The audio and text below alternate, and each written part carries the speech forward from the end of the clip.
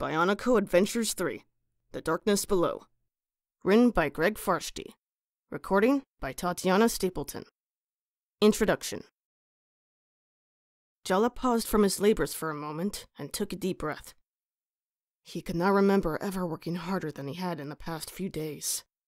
Ever since it had been announced that the Matoran were going to move from the island of Motunui to the island city of Metronui, villagers had been toiling day and night to build enough boats for the great journey. For Jala and his friends, the non-stop work was welcome. Their home, Tokoro, had been destroyed in the battle to save the island from darkness, and they were living in other villages until the time came to leave Motunui forever. Talk around the fires at night was about Metronui, what wonders they might find there, and how soon they would be able to leave for this new and mysterious place. "We'll never get to Metronui if the great Jala keeps taking rest breaks." Jala turned to see his friend Holly smiling at him. The Matoran had recently been named the new chronicler, and ever since she had been traveling from place to place, gathering tales about Metronui.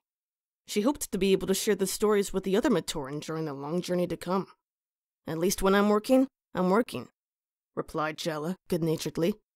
"You can't build a boat with a story, you know."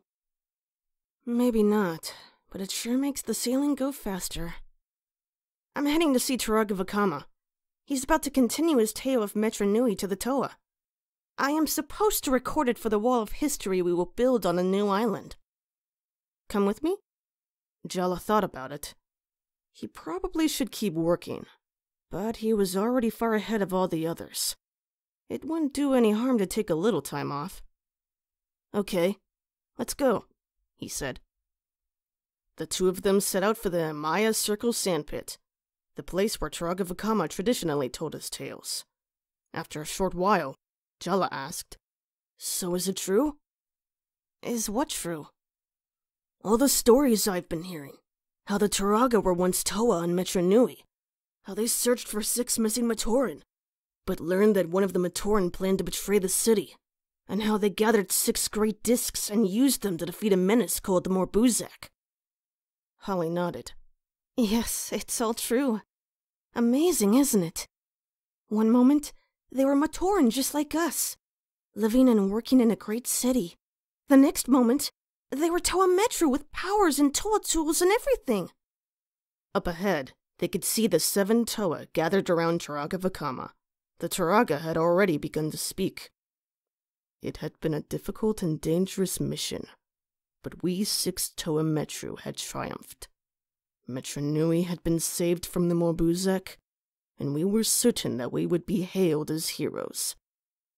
But we were about to face another test, one that would threaten to shatter our newfound unity."